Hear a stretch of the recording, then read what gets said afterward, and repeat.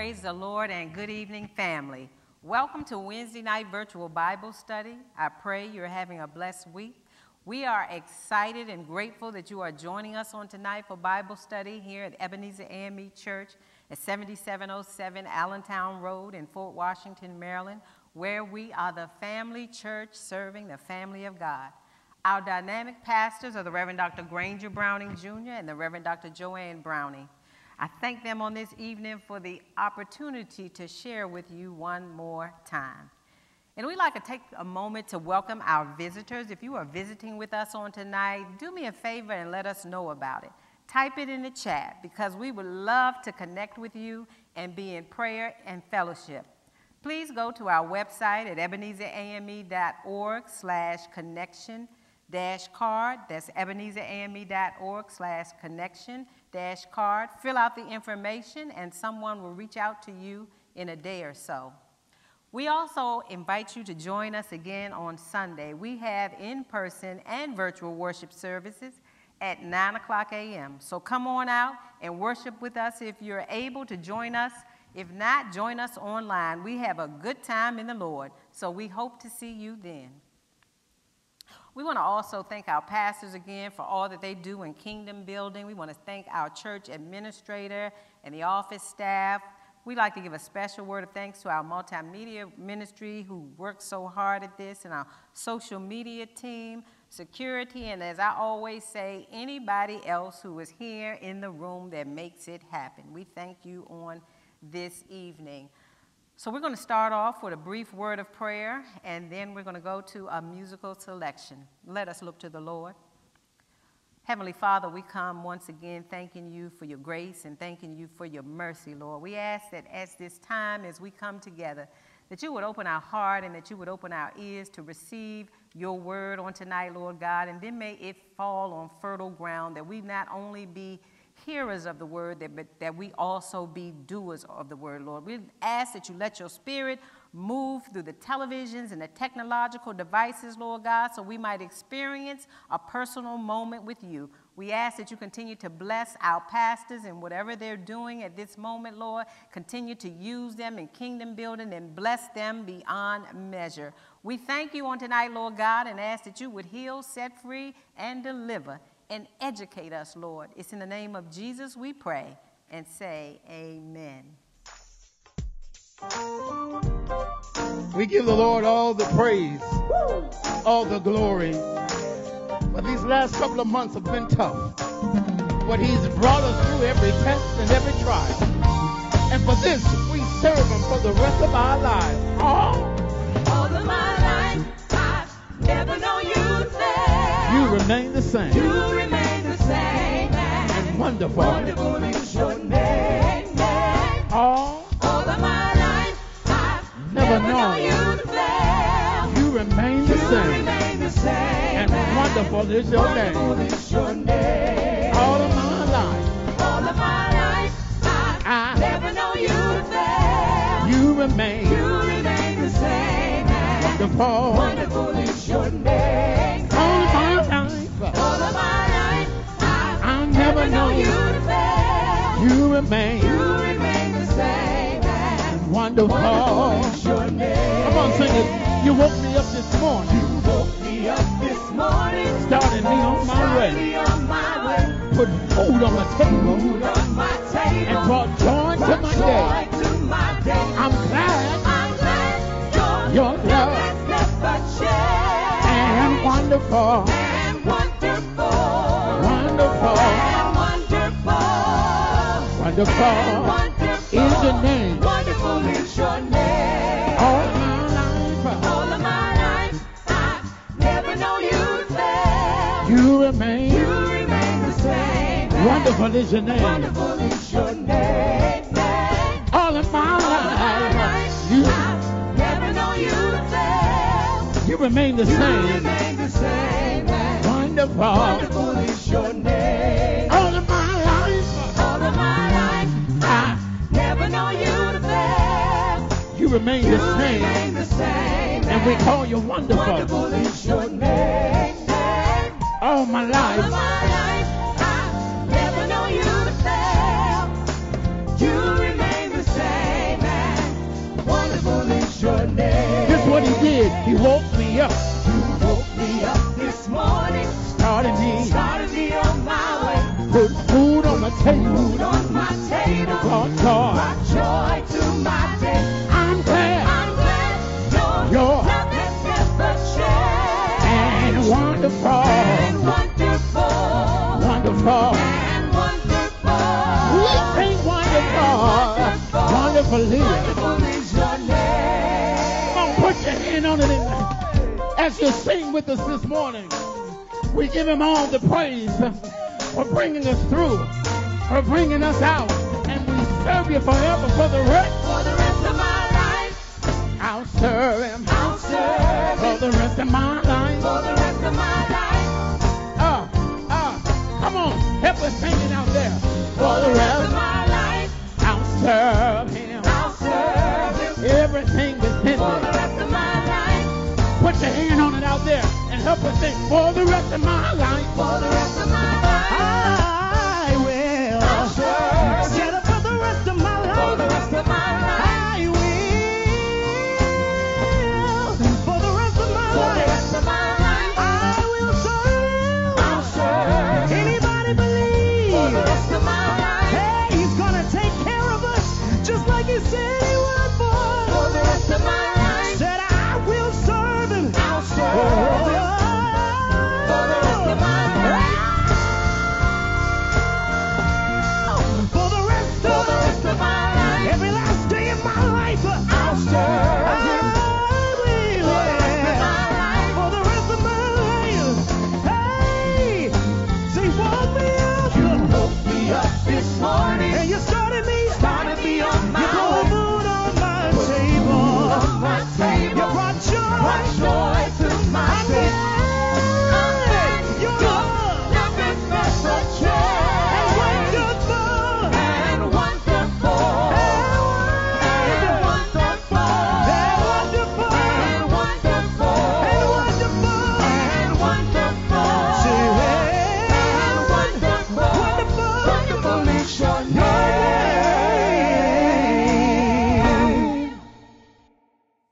Amen, amen, amen. We thank you for that anointed selection.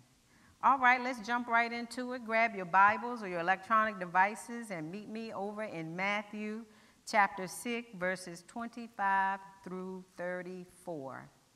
And I'm going to be going through several passages of scripture, so I'm just going to ask multimedia to follow me along with this main scripture, and then the other ones you'll have to take notes to catch them. All right? Starting at verse 25, therefore I say unto you, take no thought for your life, what you shall eat, or what you shall drink, nor yet for your body, what you shall put on. Is not the life more than meat, and the body more than raiment? Behold the fowls of the air, for they sow not, neither do they reap, nor gather into barns, yet your heavenly Father feedeth them. Are ye not much better than they? Which of you by taking thought can add 1 cubit unto his stature? And why take ye thought for raiment? Consider the lilies of the field, how they grow. They toil not, neither do they spin. And yet I say unto you that even Solomon in all his glory was not arrayed like one of these. Wherefore, if God so clothe the grass of the field, which today is, and tomorrow is cast into the oven, shall he not much more clothe you, O ye of little faith? Therefore take no thought, saying, what shall we eat, or what shall we drink, or whitherward shall we be clothed? For after all these things do the Gentiles seek. For your heavenly Father knoweth that you have need of all things. But seek ye first the kingdom of God and his righteousness, and all these things shall be added unto you. Take therefore no thought for the morrow shall take thought for the things of itself. Sufficient unto the day is the evil thereof. And our focal scripture is going to be in verse 33. But seek ye first the kingdom of God and his righteousness, and all these things shall be added unto you.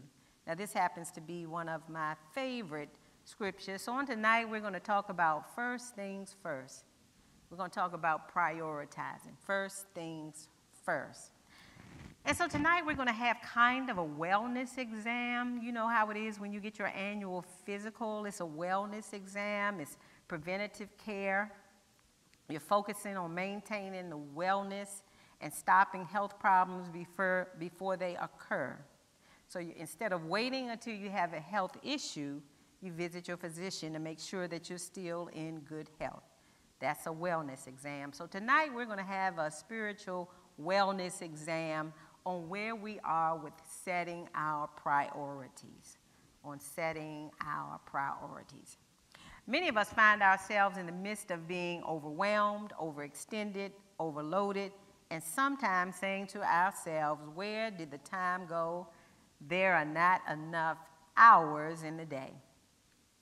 I had 20 things on my to-do list and only made it through 12. Well, you're not alone on this evening, my brothers and sisters. Many of us feel that same thing. We're so busy and our lives are so full that there's barely time for anything else. We have work, we have to raise kids, we have to chauffeur those kids around to the various activities, we have meetings, we have deadlines, we have to cook, we have to shop, we have to go to school, we have to be a caregiver, we have to be a loving spouse, we have to check in with our friends and family, we have to solve other people's crises, we have to attend events we may or may not be interested in, and the list goes on. No wonder why we need an electronic calendar or an app to track everything, because it's just so much, and sometimes it's just too much.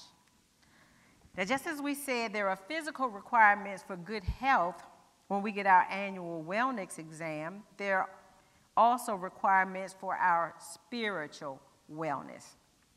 So we're going to learn to put first things first. Because if you want the power and the presence of God, then you need to prioritize it. Somebody say prioritize.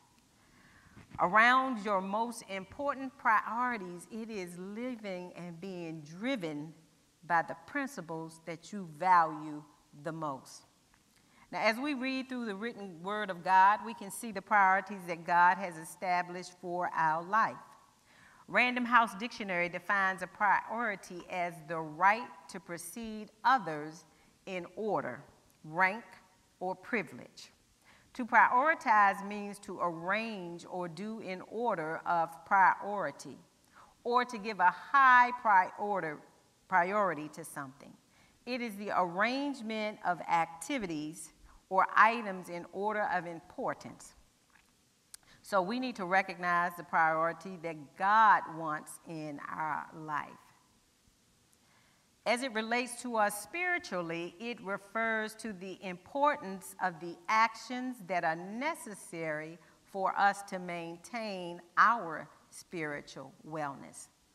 And so in our text on tonight, we are talking about seeking God first. Let's talk a little bit about Matthew, the writer of this text, and his theology. Matthew expresses his faith through the language of the kingdom of heaven or the kingdom of God.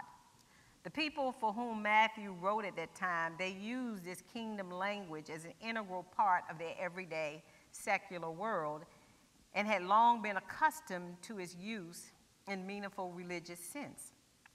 In fact, Matthew uses kingdom language more than any other New Testament author. For Matthew, he used the kingdom of God and the kingdom of heaven interchangeably, and it means to reign or rule, or God's reign, the sovereign power of God functioning as king. Now, these passages of Scripture are part of Jesus' Sermon on the Mount. It's a sermon that Jesus gave in Matthew chapters 5 through chapter 7.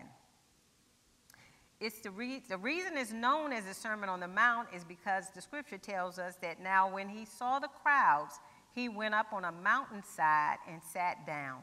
His disciples came to him and he began to teach them.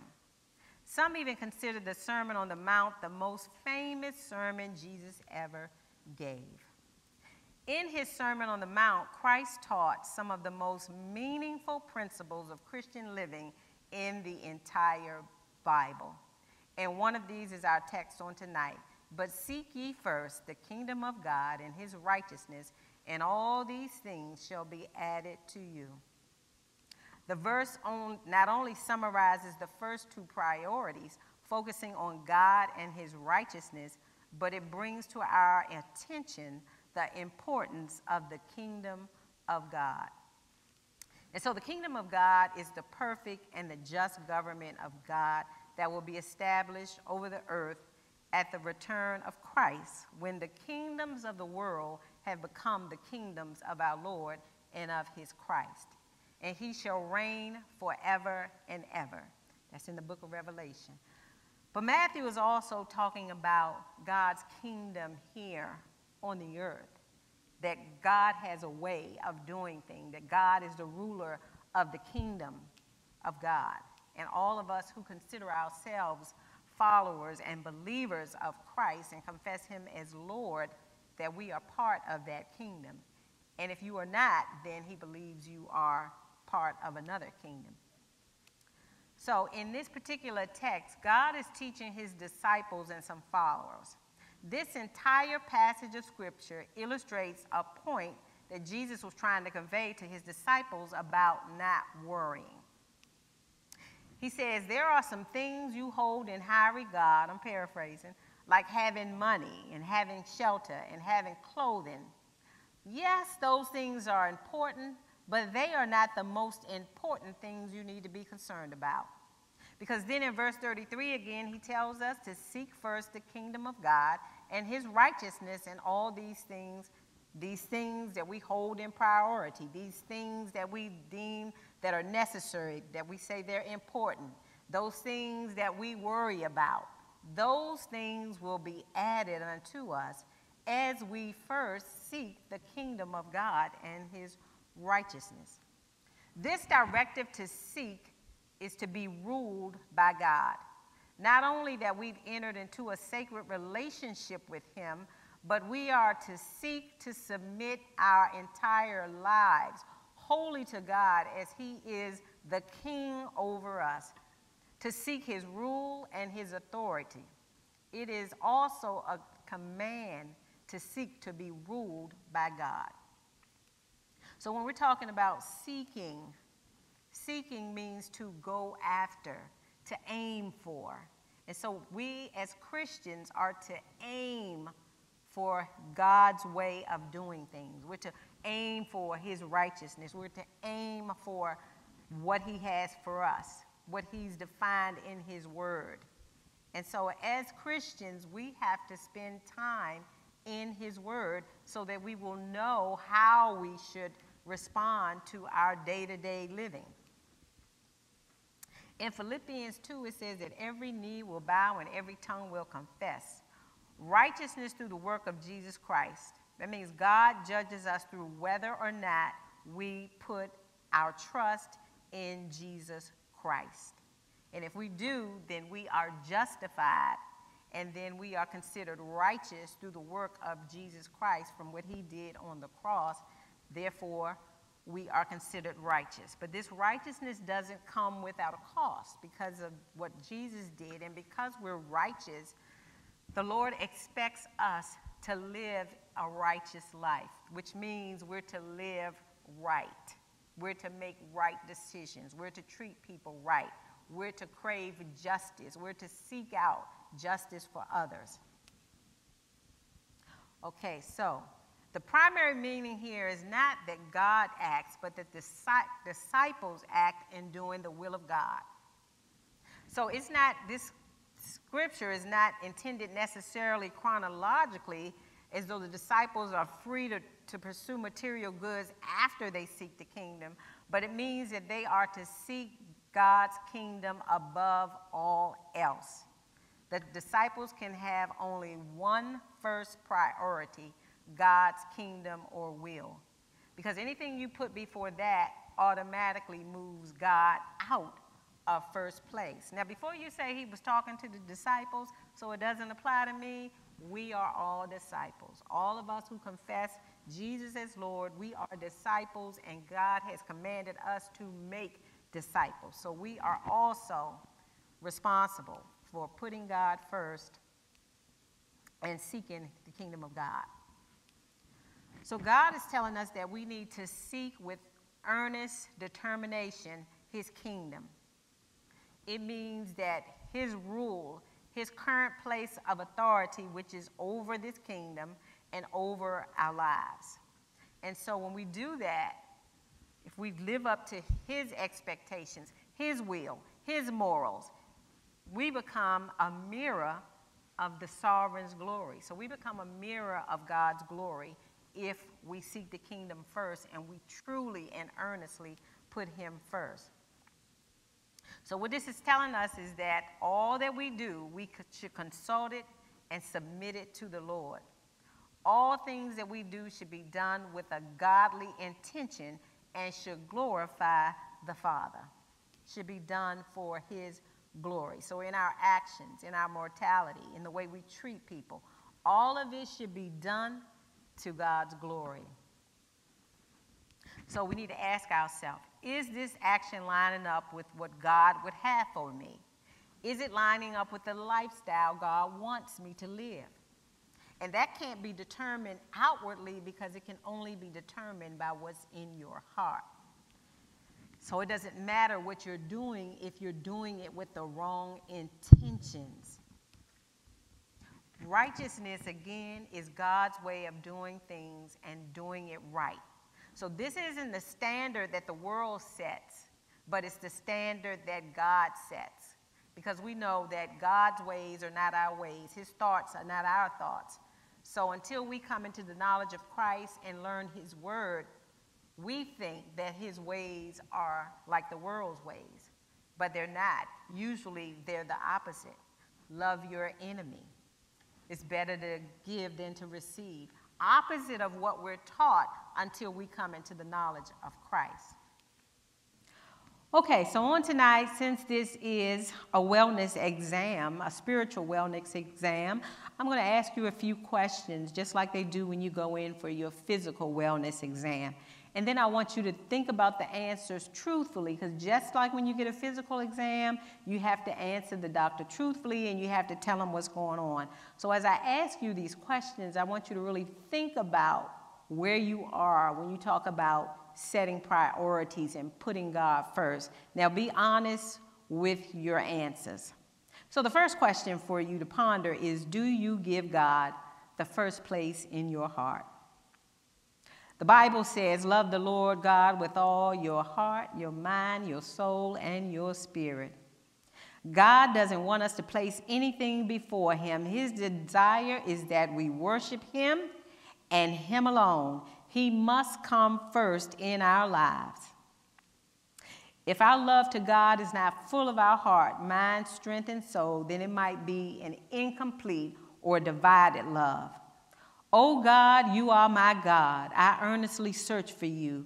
My soul thirsts for you. My whole body longs for you in this parched and weary land where there is no water. The psalmist said in Psalm 63:1, do you feel like that about God? Do you long for him? Does your soul thirst for him? In this verse, we see David is in love with God in his spirit, his mind, his body, and he has placed God above everything and everyone in his life. Do you do that? The prescription for that is that we need to give God his rightful place in our life. The second question for you to ponder, in your decision making, do you give God the first consideration? Let me say that one again. In your decision making, do you give God the first consideration? In every situation of our lives, we end up making decisions, whether they're good, bad, or ugly. And most of our decisions are made based on our feelings, our emotions, or our desires, if we're being honest. But when you prioritize God, you make decisions based on his will for us. David asked the Lord, should I go out to fight the Philistines? Will you hand them over to me? The Lord replied to David, yes, go ahead. I will certainly hand them over to you. David was a warrior. He was a champion. We see David often inquired the Lord before he made any decision. He wasn't perfect. We all know about Bathsheba. We know he didn't do everything perfectly. But his desire was to inquire, to seek the Lord for his guidance whenever he had to make a decision. I'm saying ouch on that one, because I know that I make a lot of decisions based out of emotions and desires. I see something, I may figure out how I can get it. I don't ask God first, do you even want me to have that, God? Do you even want me to go there, God? Do you even want me to do that, God? We have got to get to the point where we are seeking God's guidance when we are making decisions. When it comes to important decisions, whose will usually takes priority in your life? Is it your self-will or is it the will of God? The good news is that God always gives us another chance. So even with the next decision that you make, seek God. God already knows the answer. He already knows what's down the road and around the corner. So ask him before you make that decision, before you make that commitment. Seek God. That's one of the ways that you honor him. You seek him in your decision making. The next question for you to ponder when we talk about making God a priority, the number one priority is, do you give God the first hour of the day? Every day is a gift from God, and the way we love and honor God is our gift back to him. It's important that you start your day with him, that you seek him before you seek anything else or anyone else. The word says in Psalms 5:3, listen to my voice in the morning. Lord, each morning I bring my request to you and wait expectantly. The psalmist sought the Lord every morning. Even the Lord Jesus spent time with God before meeting with anyone. We should also give God the first hour of our day. We should give that to the Lord. I know some of you are saying, well, I'm not a morning person. I work early. I can't do it first thing in the morning. Well, this isn't a fast and hard rule. What it's saying is carve out time. Be intentional about the time. Do it consistently. Do it every day. Set aside time. Lock everything and everybody else out and spend time in God's presence. Spend time worshiping God. Spend time reading your word. Spend time on your face, just in his presence, basking in his glory, thanking him for his goodness and his mercy. And then spend time reading his word again. God gave us his word so that we would know him. So spend time in your word. Don't let the busyness of life keep you from spending time with God and making him the priority of your day. The next question I want you to ponder: do you give God the first day of the week? Now, we consider Sunday to be the first day of the week, and others may consider another day, but we consider Sunday as the day of the Lord. And the Bible tells us to remember to observe the Sabbath day by keeping it holy, and that's in Exodus 20, chapter 8. It is the command, and it needs to be obeyed. When you give that day that belongs to him, you are honoring God, and you are prioritizing him. Now, we consider the Sabbath also a day of rest. When you start your day by resting in him, he will lead you through the remainder of the week. So our prescription there is, let's give God his day. Now, this one may be a little tough for some people, but do you give God the first portion of all your income? Every blessing you have received is a gift from God, and you prioritize God by giving him the first portion of those blessings. The word says, bring all the tithes into the storehouse so there will be enough food in my temple. If you do, says the Lord of heaven's armies, I will open up the windows of heaven for you. I will pour out a blessing so great you won't have enough room to take it in. Try it. Put me to the test. I know there's been some controversy recently on whether God requires us to tithe or not, but for me, it works. I believe God, I tithe, and God pours out that blessing. He is faithful and true to his word. And God knew me. He needed to give me an amount to start at, or else I would have been keeping more for myself. So the tithe works for me, and I will continue to bring my tithes and offering into the storehouse and believe God that he will open up the windows of heaven. Might not be financially, but he will pour you out a blessing that you won't have room enough to receive it. Give God your best when you give your offerings. He says he loves a cheerful giver. That's another way that we prioritize God.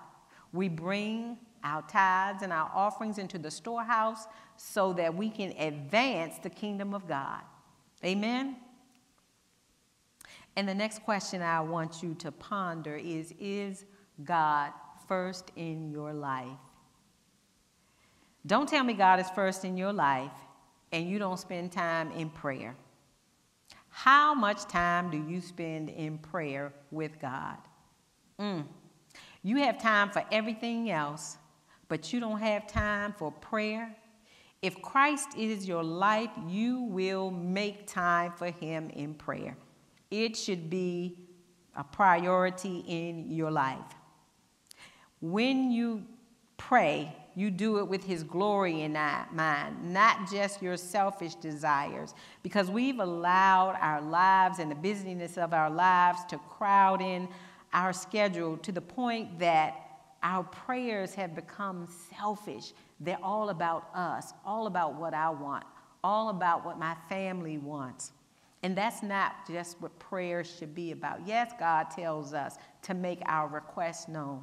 But prayer should be about worship of God. Prayer should be about others. Prayer should be about advancing the kingdom. Prayer should be about what's going on in the world. Prayer should be about salvation, advancing the kingdom. Prayer should be more than about us, and it should be more than that 5-minute popcorn prayer we pray in the morning, or that 5-minute popcorn prayer we pray at night because we're too tired and too exhausted from all the things we've done in the day. You must, I cannot emphasize it enough, you must spend time with God in prayer, alone time with him and getting to know him. That's how you get to know God. You spend time in prayer, you pray, you listen, you read God's words. When you have a passion for the Lord, it will be seen in your prayer life.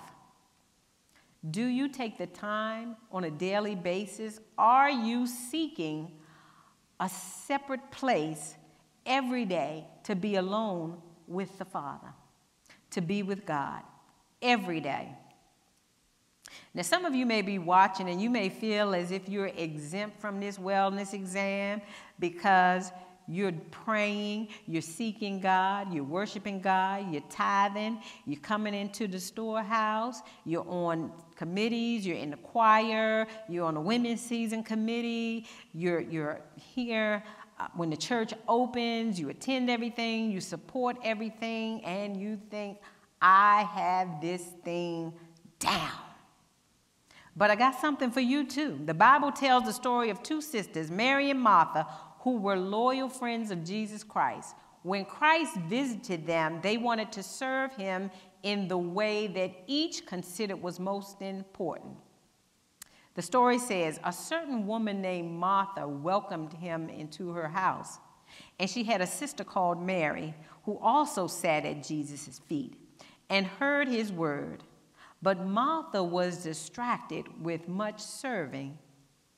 And she approached him and said, Lord, do you not care that my sister has left me to serve alone? Therefore, tell her to help me, with an attitude. And Jesus answered and said to her, Martha, Martha, you are worried and troubled about many things, but one thing is needed, and Mary has chosen that good part, which will not be taken away from her. Serving others is highly commended in the Bible, and it is certainly not wrong to serve. We are to serve God's people. But in this instance, priorities were an issue. Listening to Christ's teachings was even more important than the food preparation at that time. So some of us are too busy. We're too busy. And even though we're busy doing the things of God, it keeps us, it distracts us from spending that quiet and that alone time with God.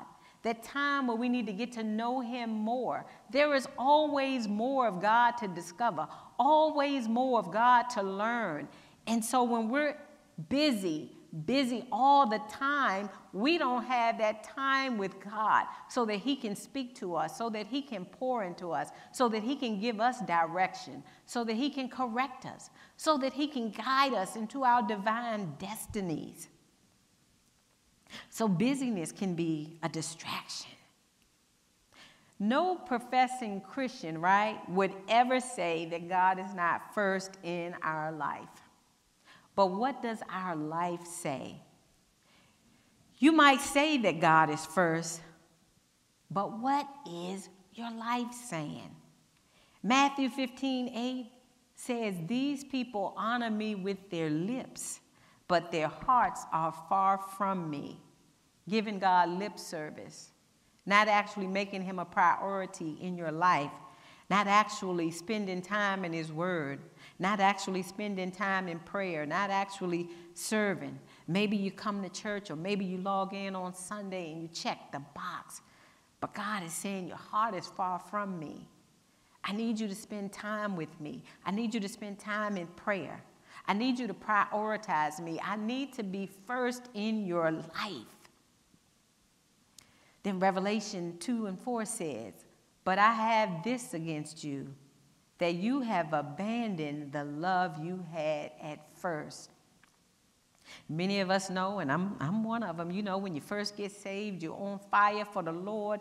Everything is Jesus, Jesus, God, God. You're attending things, and you're spending time in your word. You're getting to know God, and then life happens.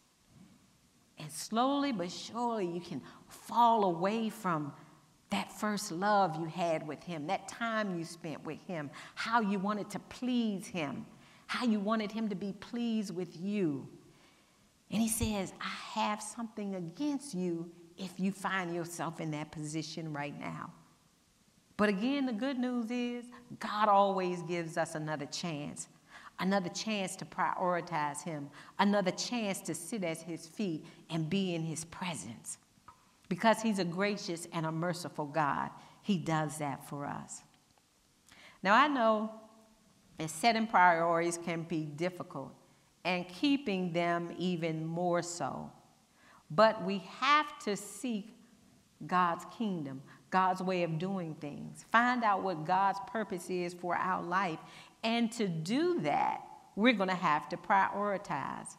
And so some of the things we need to look at when we prioritize that we may be able to eliminate, or we may be able to cut down on them. Because our daily activities, they consume all of our time and energy, and we have to find a way to fit God in. He has to be a priority, because the reality is, and if truth be told, we find time to do everything else that we want to do. How about all those people that scrape the money together to go see Beyonce? You made time, and you got money to do that. We make time for what we want to do. If you want to be physically fit, you make time to go to the gym. Yes, you do. If you want to get an increase in your salary and you need a degree or training, you make time for that.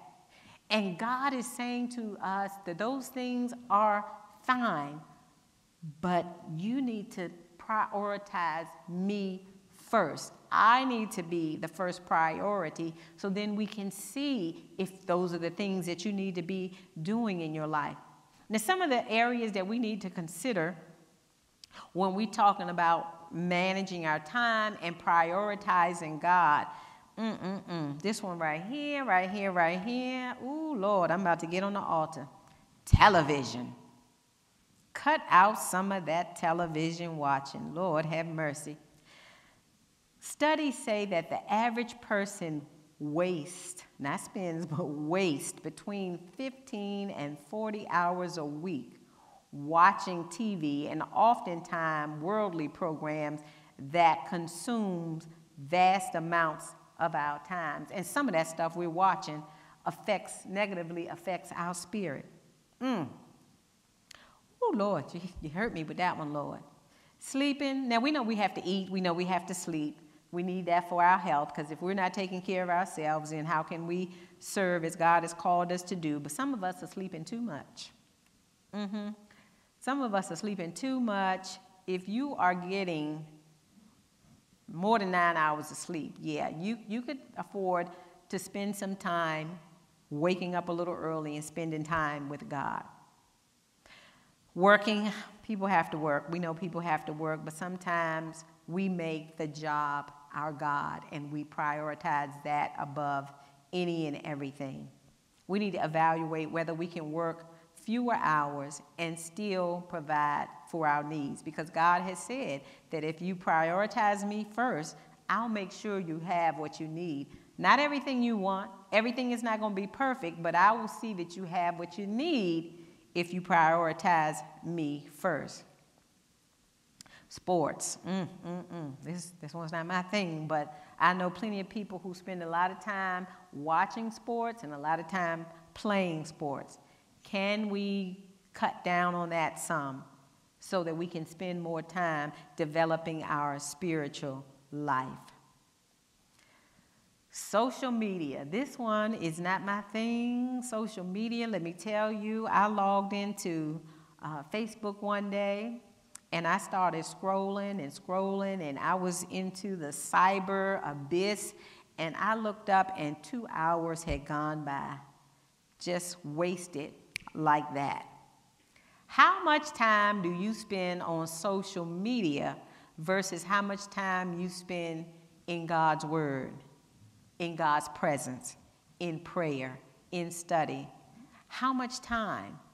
Not saying that you can't be on social media. I know some of you market through social media. Some of you're evangelizing through social media. But how many of you are just scrolling through social media all day, all night, and you look up and you've spent hours?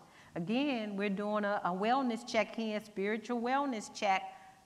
So think about these things and think about how you can make some changes in your life so that God becomes the priority. Entertainment. You know, as adults, we spend so much time in entertaining activities, and some of them have little or no spiritual benefit.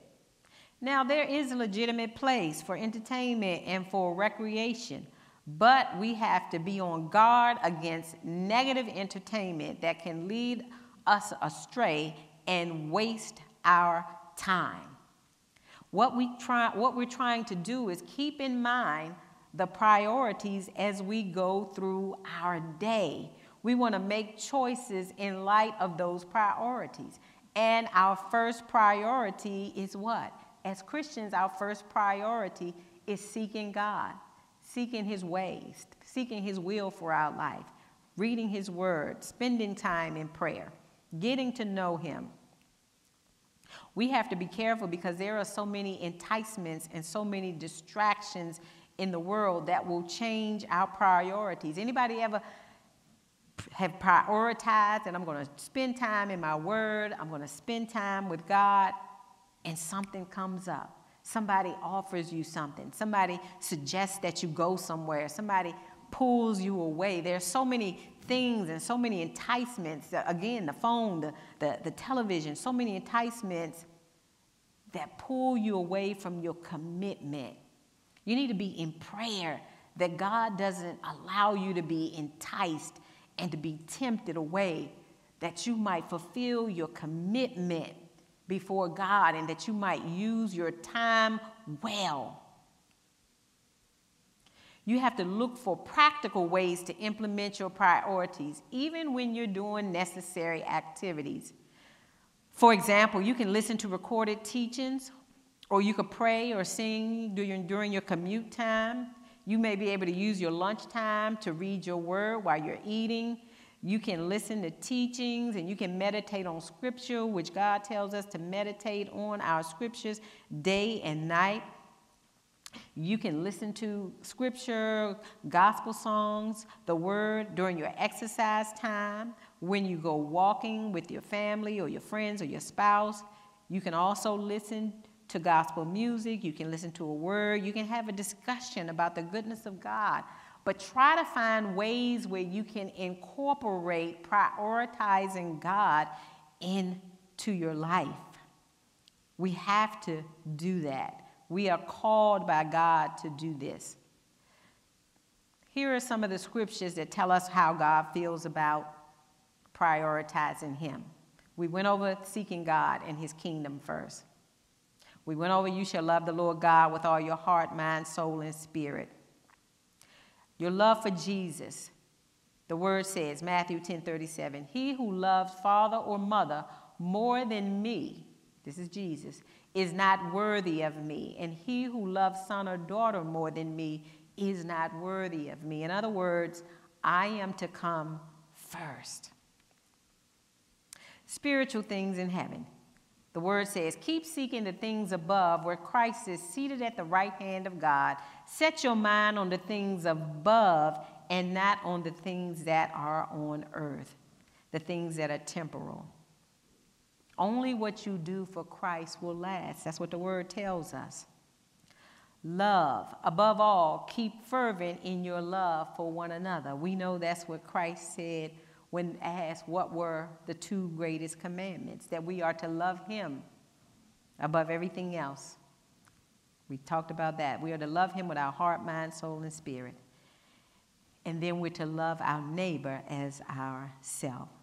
So above all, we are to love one another, and that prioritizes God in our lives. For eternal things, we look not at the things which are seen, but at the things which are not seen. For the things which are seen are temporal, but the things which are not seen are eternal.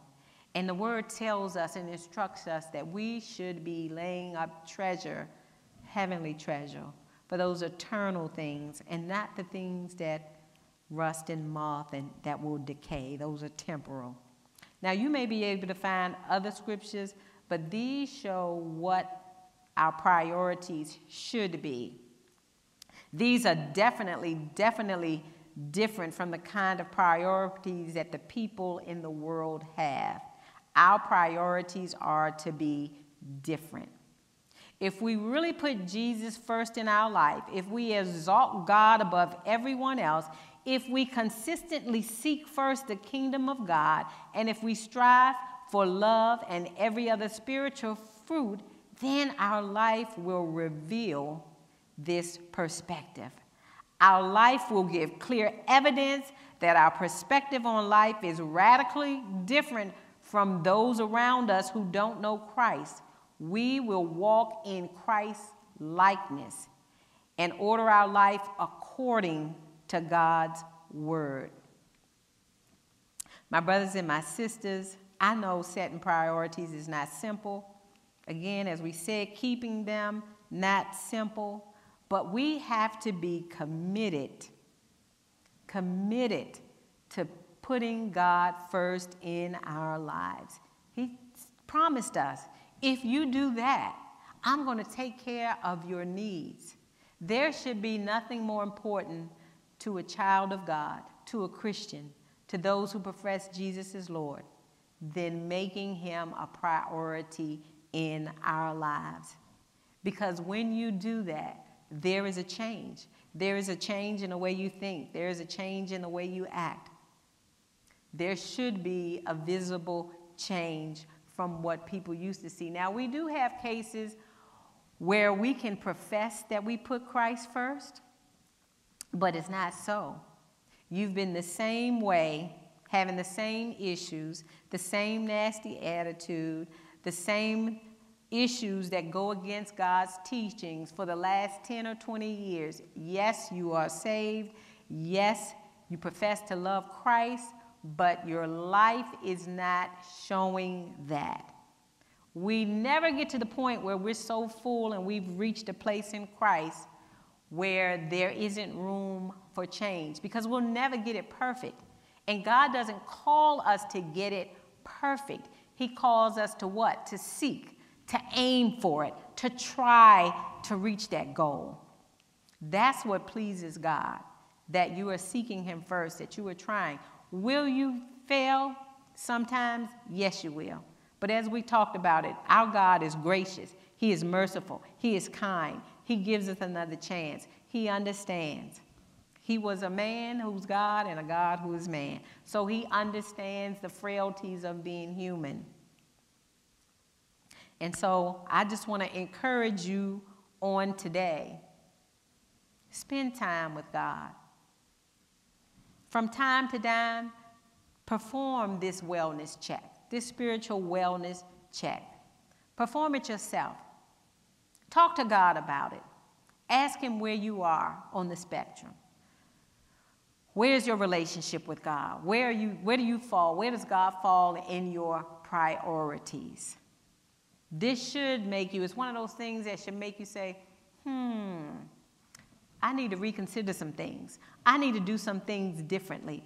I need to make sure that I am incorporating God and more into my day-to-day living, so that I'm not just a hearer of the word, but that I'm a doer, and that people can see from my evidence, from my fruit, that, yeah, this person really does love God. This person really does put God first in their lives. I encourage you, my brothers and my sisters, to do that so that God can be pleased. Who doesn't want to please their parent? God is our Father. We want to please him. We want him to look upon his children and say, well done. How different the world would be if we all seriously and earnestly prioritize God first in our lives, that we are seeking him, doing things his way, fulfilling his will and his divine destiny for our lives.